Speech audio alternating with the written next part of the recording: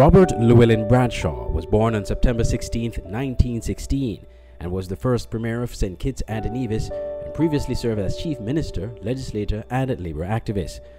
Born in St. Paul's, Capisteer Village in St. Kitts, to Mary Jane Francis, a domestic servant, and William Bradshaw, a blacksmith. He was raised by his grandmother after his father moved to the United States when Bradshaw was just 9 months old. He attended the St. Paul's Primary School and completed 7th grade, the highest level of primary education available in St. Kitts at the time. At 16, Bradshaw became a machine apprentice at the St. Kitts Sugar Factory, where he began to take interest in the labor movement. In 1940, he left the sugar factory following a strike for higher wages and joined the St. Kitts and Nevis Trades and Labor Union as a clerk. Bradshaw succeeded Joseph Matthew Sebastian as president of the union in 1944.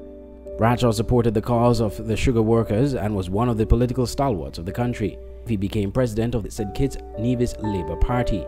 He entered politics in 1946 and won a seat in the Legislative Council in the elections that year, later becoming a member of the Executive Council. In 1956, he was Minister of Trade and Production for St. Kitts Nevis Anguilla. During the short-lived West Indies Federation from 1958 to 1962, Bradshaw was elected to the Federal House of Representatives and held the post of Minister of Finance for the Federation. After the breakup of the Federation, Bradshaw returned to St. Kitts from Trinidad. In 1966, he became Chief Minister, and in 1967, the first Premier of St. Kitts Nevis Anguilla, then an associated state of the United Kingdom. Under his leadership, all sugar lands as well as the Central Sugar Factory were bought by the government.